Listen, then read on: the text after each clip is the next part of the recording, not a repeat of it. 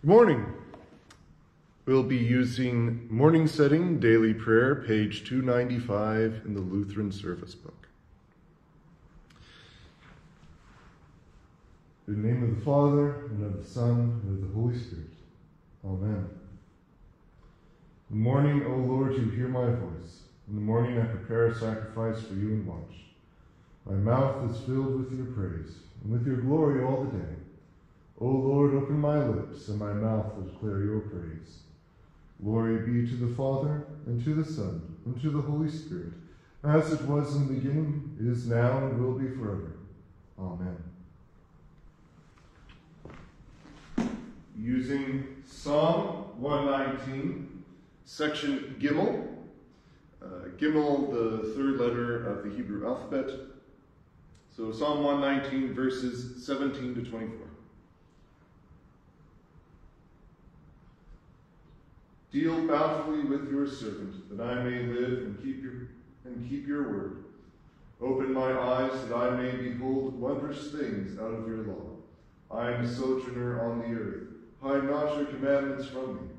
My soul is consumed with longing for your just decrees at all times. You rebuke the insolent, accursed ones, who wander from your commandments. Take away from me scorn and contempt, for I have kept your testimonies. Even though princes sit plotting against me, your servant will meditate on your statutes. Your testimonies are my delight. They are my counselors. Glory be to the Father, and to the Son, and to the Holy Spirit, as it was in the beginning, is now, and will be forever. Amen. Text for meditation this morning comes from Genesis chapter 19. This follows the meeting of Abraham and three men. One of the men stayed behind, just assumed that it is the angel of the Lord because the Lord is speaking with Abraham. And this one angel, as the Lord is speaking, basically saying that he's going to destroy Sodom and Gomorrah because of its sin, and then Abraham tries to save the city by saying, if there are at least 10 people within it, please spare it. So the two other angels go wandering off, and that's where we are now. The two angels arrived at Sodom in the evening, and Lot was sitting in the gateway of the city. When he saw them, he got up to meet them and bowed down with his face to the ground. My lords, he said, please turn aside to your servant's house. You can wash your feet and spend the night, and then go on your way early in the morning. No, they answered, we will spend the night in the square.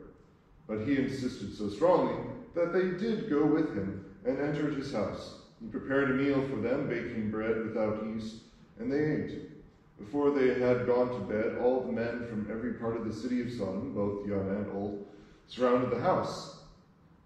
They called to Lot, where are the men who came to you tonight? Bring them out to us so that we may have sex with them. Lot went outside to meet them and shut the door behind them and said, no, my friends, don't do this wicked thing. Look, I have two daughters who have never slept with a man. Let me bring them out to you, and you can do what you like with them. But don't do anything to these men, for they have come under the protection of my roof. Get out of our way, they replied, and they said, this fellow came here as an alien, and now he wants to play the judge. We'll treat you worse than them. They kept bringing pressure on Lot and moved forward to break down the door. But the men inside reached out and pulled Lot back into the house and shut the door. Then they struck the men who were at the door of the house, young and old, with blindness so that they could not find the door. The two men said to Lot, do you have anyone else here, sons-in-law, sons or daughters, or anyone else in the city who belongs to you? Get them out here, because we are going to destroy this place. The outcry to the Lord against his people is so great that he has sent us to destroy it. So Lot went out and spoke to his sons-in-law, who were pledged to marry his daughters. He said, hurry and get out of this place, because the Lord is about to destroy the city. But his sons-in-law thought he was joking. With the coming of dawn, the angels urged Lot, saying, "Hurry, take your wife and your 2 daughters who are here, or you will be swept away when the city is punished." When he hesitated, the men grasped his hand and the hands of his wife and his 2 daughters, and led them safely out of the city, for the Lord was merciful to them. As soon as they had brought them out, one of them said, "Flee for your lives. Don't look back, and don't stop anywhere in the plain. Flee to the mountains, or you will be swept away." But Lot said to them, "No, my lords, please. Your servant has found favor in your eyes, and you have shown great kindness to me in sparing my life. But I can't flee to the mountains. This disaster will overtake me, and I'll die. Look, here is a town near enough to run to, and it is small. Let me flee to it. It is very small, isn't it? Then my life will be spared." He said to him, "Very well. I will grant this request too. I will not overthrow the town you speak of, but flee there quickly, because I cannot do anything until you reach it." That is why the town is called Zoar. Zoar means small.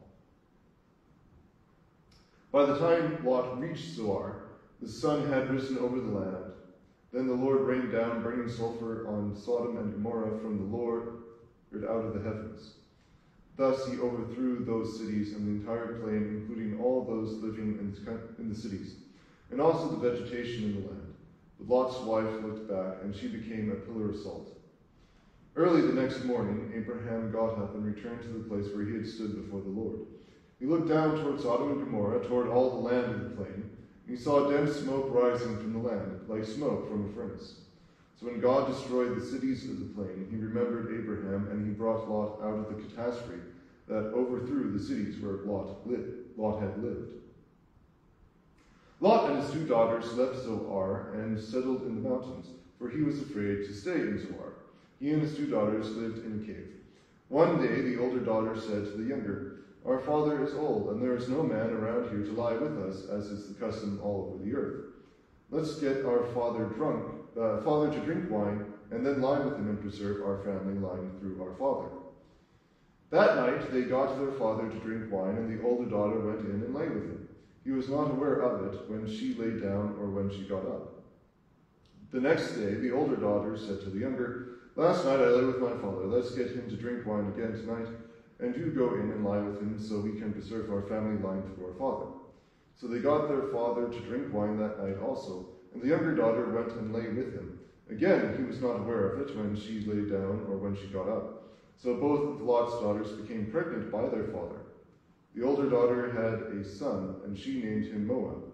He is the father of the Moabites of today. The younger daughter also had a son, and she named him Ben-Ami. He is the father of the Ammonites of today. This is the word of the Lord. O Lord, have mercy upon us. I didn't really want to say, this is the word of the Lord, thanks be to God, in the sense that there is not a lot to be thankful for in that particular passage. Genesis 19 is basically expositing some of the worst human sins that there have been in the Old Testament. Going back to the beginning, the 2 angels arrive in town. They come to Lot, they tell him of the coming destruction of Sodom and Gomorrah, and Lot tries to protect them. However, the presence of these 2 angels does not go unnoticed. So the people of Sodom and Gomorrah come out and they try to forcibly have sex. So they want to rape these 2 men, or who they think are men but are actually angels. Now, Lot tries to defend them, and these people say, well, if you don't get out of the way, we're going to treat you worse than these angels. So you can only imagine how much worse it would have been for Lot. Lot tries to protect them by offering his 2 daughters in exchange, so offering his daughters. I'm not even going to discuss this because it would be quite horrific to anyone who's trying to tune in to just hear a light message. But essentially, the men refuse. they want to go forward, but the angels, you save Lot by dragging him inside. They strike the people with blindness, so they cannot even find the door to the house. And the angels continue their conversation with Lot. Lot tries to save his future sons-in-law, or who he assumes to be his future sons-in-law, those engaged to his daughters. But those two men do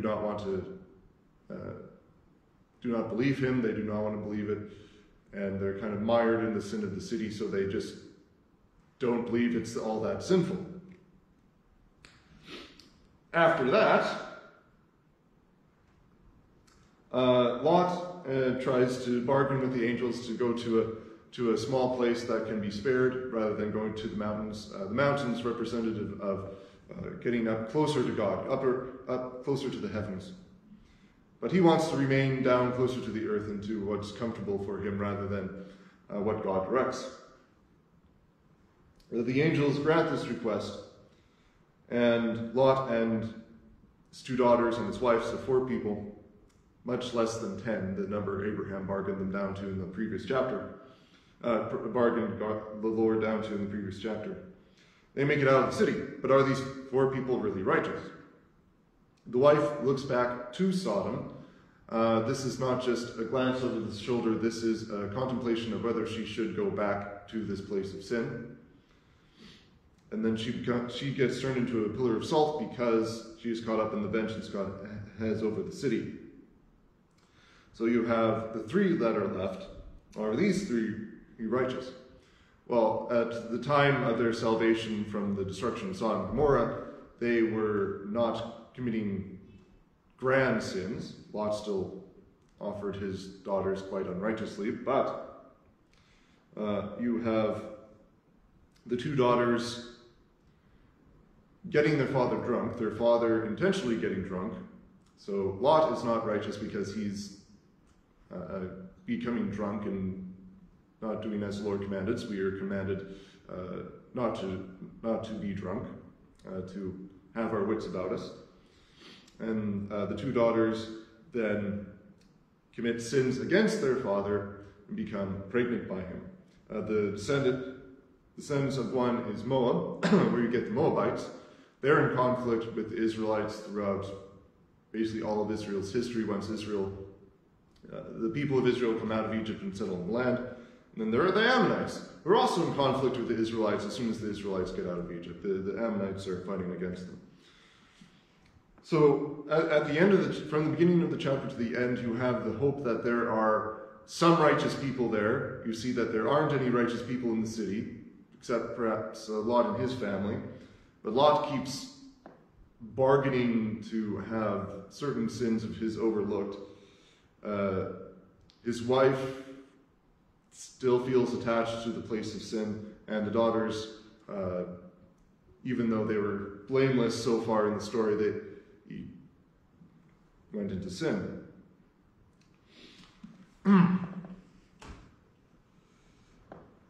When we project this onto our modern times, you'll say, oh, well, at least we don't have these rampant sins around us.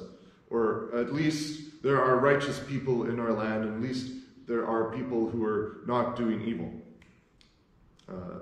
Not the grand, noticeable evils of Sodom and Gomorrah. But are there? The people of Sodom and Gomorrah were trying to commit sexual sins, and it seemed like this was not the first time, nor did they intend for it to be the last. And people of today commit sexual sins as well. Jesus tells us in the New Testament that even if we look at another person with lust, we are committing adultery in our heart. How much pornography is out there? How much clothing that is trying to accentuate certain features of men and women so that you would actually feel lust for them. It's rampant.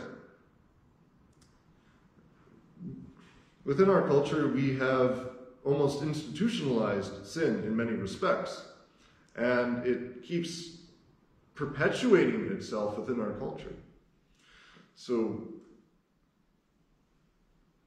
sexual sins, sins of hate, sins of theft as well, all types of sins against your neighbor. And certain sins are seen as acceptable within our sight. So here in this story, at the time of Lot and his family, it would have been reprehensible for anyone to have sex outside of marriage, but today that is extremely commonplace. So in terms of that type of sexual sin, God would deem our society quite sinful, and I wouldn't be surprised if it was at the same time as Sodom and Gomorrah, God would have destroyed our land as well, our culture, our civilization as well. Because God does see all these sins, and he wants us to stop, but we don't. We keep perpetuating these things. However, God still sees righteousness.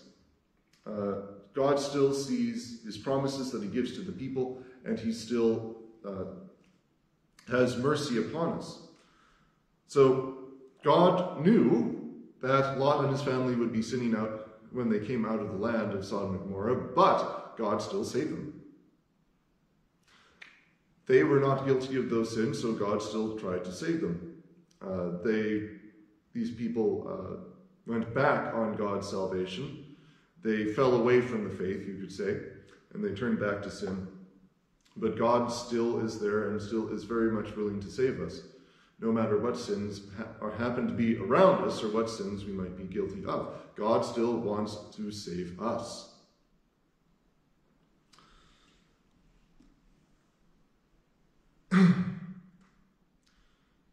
When Abraham was bargaining in the last chapter for Sodom and Gomorrah, the Lord was not making any false promises to Abraham. God really wanted to save the town. He did not destroy it simply because he heard prayers of its sinfulness. He did not, he investigated it himself. He investigated the town himself so that he might actually know what is going on and give the people a chance to repent. Having the presence of two angels among us, well, you think that would give the people a chance to repent, but they did not repent. Instead, they went engaged in more sin. God went to Lot and his family so that they might be saved, so that they might be delivered from the destruction that was about to happen. And Lot and his family went back on that in their sin. But God still keeps coming. God still keeps coming to the people of the Old Testament, keeps coming to us. So the descendants of Lot, the Moabites, the Ammonites, there are numerous passages in the Old Testament which prophesy destruction upon them for their sin, but there's also the hope that all nations, including the Moabites and the Ammonites, will come to God and live. For us, in a very personal sense, we keep sinning against God, but God keeps coming to us in his word and sacrament so that we might not be left in our sin, but forgiven and brought out so that we might live as his children, as servants of Jesus Christ, in whom we have forgiveness. Even though we might look at the most despicable evils there are in Scripture and despair in our own times that these things in the Old Testament have parallels to today. But we also have the hope and promise that God will continually come to us through his word and sacrament so that we do not have to despair of our sin, but can have forgiveness in our Lord Jesus Christ, who desires all people to be saved from their sins. Amen. We continue with the Apostles' Creed that can be found on the back cover of the hymn. I believe in God, the Father Almighty, maker of heaven and earth, and in Jesus Christ, his only Son, our Lord, who was conceived by the Holy Spirit, born of the Virgin Mary, suffered under Pontius Pilate, was crucified, died, and was buried. He descended into hell.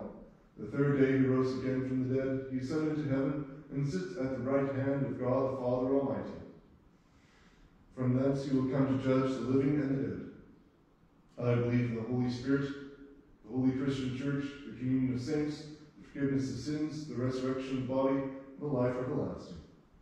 Amen.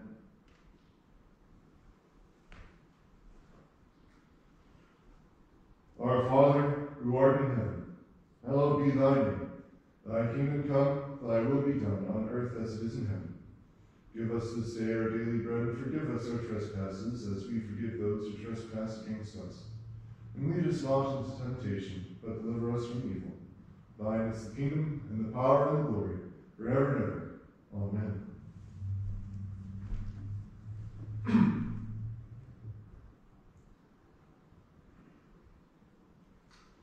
O Lord God, the one who judges all peoples, please be with us and guide us to righteousness, guide us to through your law, that we might do what is needed of us, that we might do what we should. We know that there is much evil around us, and we cry to you, we cry out like the people cried against Sodom and Gomorrah, that you would judge the peoples of this land for their sins, that they would be called to account for all their evil.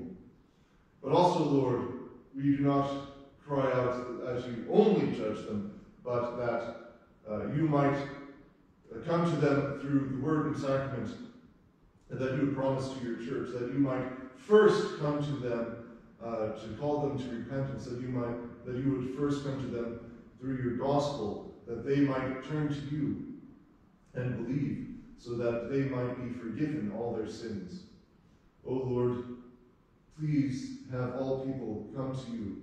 Please, Lord, guide all people to yourself, so that all people may be forgiven their sins. And Lord, please act in justice to your people, so that those who are forgiven in Christ might receive the reward of Christ, that they might receive the blessedness of the kingdom to come. And Lord, we pray that those who go against your justice, those who act evilly against you and your people, that they be judged in fairness. Lord, in your mercy, hear our prayer. O Lord Jesus Christ, you offered yourself in the place of sinners, so that you would take on all their punishment, all the judgment that is reserved for them. Please be with us. Please be with your church. Please be with all people everywhere, that all people might hear your word and receive forgiveness through it. Please, Lord, be with us in all our days, and help us never to turn away from you, but always turn back to you when we sin. Please, Lord, always guide us to repentance and forgive us when we come. Lord, in your mercy, amen.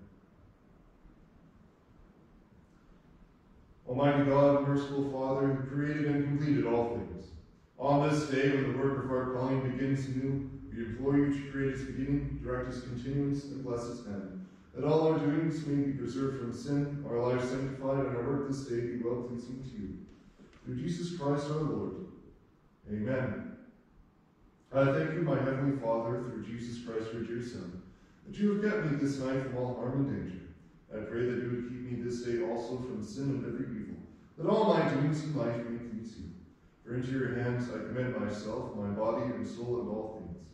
That your holy angel be with me, that the evil foe may have no power over me. Amen.